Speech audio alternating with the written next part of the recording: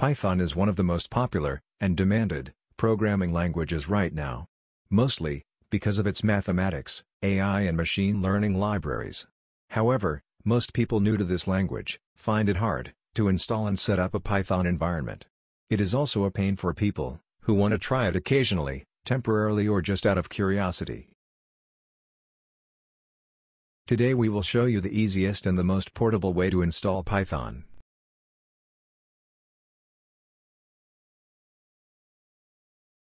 Search WinPython on Google or any other search engine. Go to the GitHub link and search for the latest version available for download.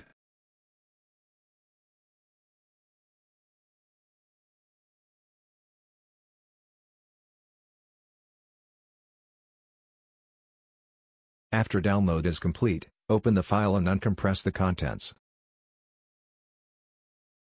This is it. Now you can run Python on your computer. You can use traditional Python IDE or Spider.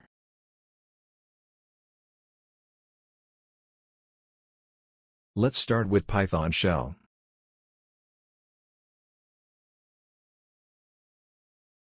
Let's do a simple calculation in Python and print the results on screen.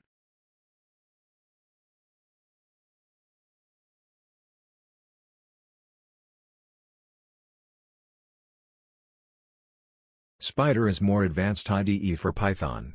Let's do the same calculation as Spider and print the results.